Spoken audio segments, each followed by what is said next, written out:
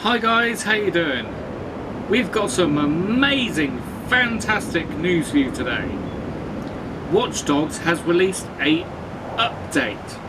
What is this update, you ask? This is the same question I was asking myself when it came up on my computer to play Watchdogs. Okay, I've done some research, and first off, you got things like the drinking game. Apparently that's been, I think it's been made easier. I haven't tried it yet. Also, how many times do you hack somebody and then you get to 98, 99% and all of a sudden the other person just happens to lose connection? Well, when they lose connection, that is bloody annoying. But the truth of the matter is, generally they're lying.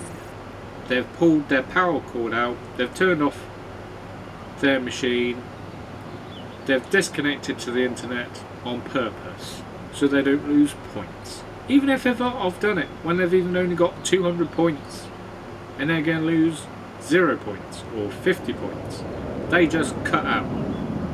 Well now, boys and girls, they're in this new update, they've put a fix that repeat offenders that do that keep cancelling their games, will now only get to play with other people that do exactly the same thing. So that keeps them in that little box and us hacking free. Now, something that has really excited me today is online contracts. This has been one flaw in the game since it's come out, and I don't know why they didn't have it on there from the beginning, but now I'm really ready and excited. If you go to online contracts, and then you have this big map, as always. But now, if you go to online hacking, 1 versus 1, you click on it, and you can request hacking target. You can view leaderboard, but now, you can hack a friend. Hack a friend, it says. Can you believe that? Hack a friend. I love that. This is something I've always wanted to do. I've been hacked by my friend 3 times, and he's only been able to actually do it probably once. And he's been good. I want to see if he's online, because it just said that he's online. So it says select a friend.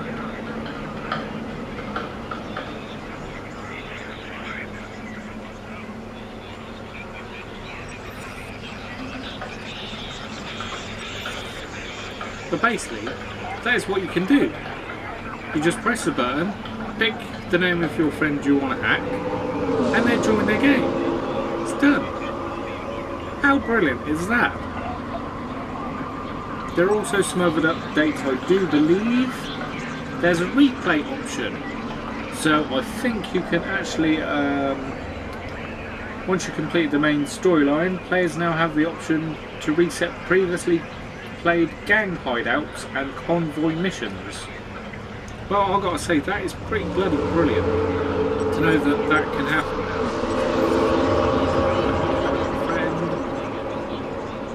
I really want to play him today,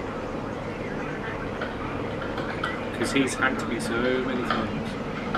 Let me hack him. It won't let me hack him. It's not in the game yet. Okay, well anyway guys, that is what the update is for you today. Please do check up the other Watchdogs update on their site for more information. Mostly what I've told you anyway, but a little bit more detail I guess. Thank you very much for watching. Hope this has been helpful. Sorry the background video isn't too great, but it's there for demonstration purposes, just so I can show you how to do it. Also, as a quick note, if you go to your options, go to online, and now friend invasions, you can turn them on or you can turn them off. I'm going to leave it on because I dare my friend to invade me again. I will kick his ass this time.